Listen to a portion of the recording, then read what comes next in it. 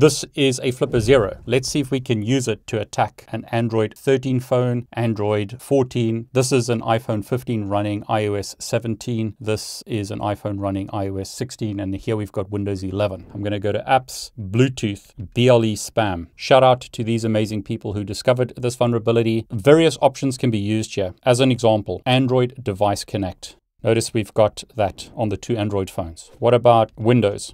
Notice iOS 17 device found on the Apple devices, so Apple device pop-up. Notice we got a pop-up over there. Let's do Apple Action, notice there. But the easiest option here is just to use the kitchen sink, which basically just spams everyone. Can cause an iOS 17 phone to crash. Notice we're getting pop-ups all the time on these various phones, as well as on Windows. You probably want to disable Bluetooth if you're a bit more security conscious or you don't want to be spammed like this. What you might notice is this phone has actually crashed now and is rebooting because of Bluetooth messages sent from a flipperzero.